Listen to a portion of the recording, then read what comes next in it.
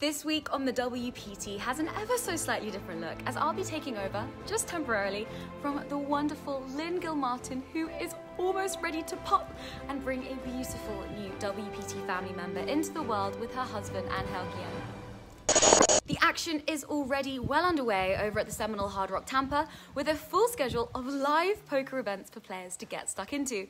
We are up to day 2 of event 1, which is a $1 million guaranteed $500 buy-in event, and an astounding 4,852 total entries have been recorded, generating a prize pool worth $2,086,360, which means that the winner will take home a prize of nearly $250,000. And I think it's safe to say that our players have certainly missed the energy of a live poker room.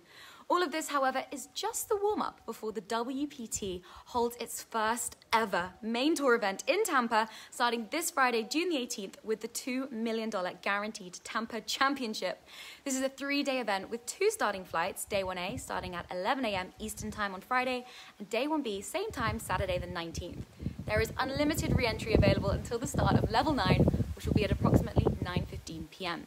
The crowning moment, however, won't be until Tuesday the 22nd of June, when we will find out who will be the first WPT Champions Club member in Tampa. Phil Ivey, Tom Dwan, Nick Schulman, Brad Owen, Doug Polk, and Steve Aoki?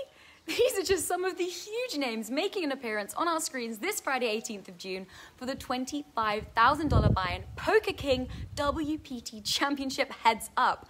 A total of 32 players from around the world will feature in the single elimination tournament, all playing for a prize pool of $800,000. The action will be live streamed on Twitch and YouTube until the 22nd of June, meaning your weekend's worth of entertainment is certainly sorted.